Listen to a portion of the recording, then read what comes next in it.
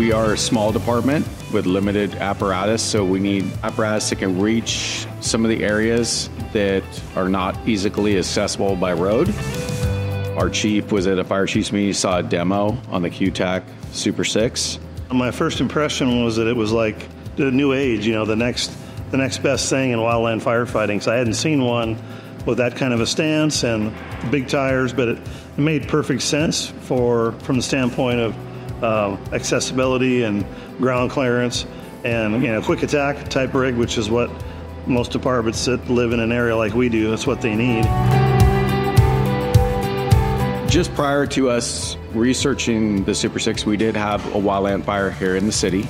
We have a number of them, and would have been pretty easy to pick up if we could have just went through a ditch right alongside the road, not a deep ditch, but our current apparatus just wouldn't go through it. With the Super 6 we have now, that's not even an obstacle for it. It just rolls right through it. It gives us a lot of versatility that we wouldn't have had without it.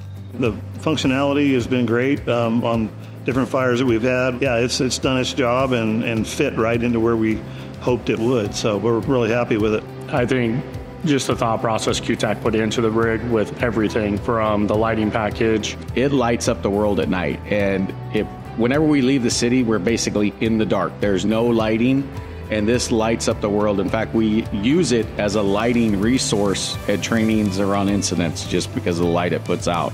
The way the box is set up with just the little things has them above a lot of other companies. It's how deep the compartments are compared to some of the other Type 6s with the metal bodies. And the other thing I like is because of the poly construction, they're almost infinitely changeable.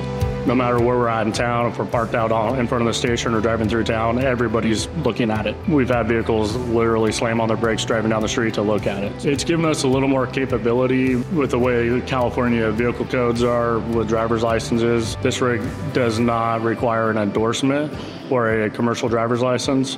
So therefore, those firefighters who have not obtained their either commercial license or endorsement yet, they are capable of driving this and operating it at an emergency scene. I've built a lot of apparatus for City of Yreka, from Type 1 engines to ladder trucks to, you know, another Type 6.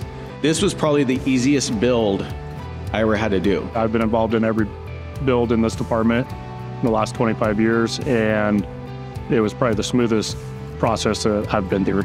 The standard QTAC build, it's pretty plug and play. Other manufacturers, they kind of want you to stick to their game plan. QTAC was all about working with us to make sure we got what we needed. QTAC had a whole team that we met with, and they were very attentive to our requests and our needs. Anything that was an issue, they got right on it and were very timely in getting back to us. Very simple, I would say, and one of the easiest ones I've dealt with as well. I can't say enough about QTAC and the employees there. They've been wonderful and great to work with.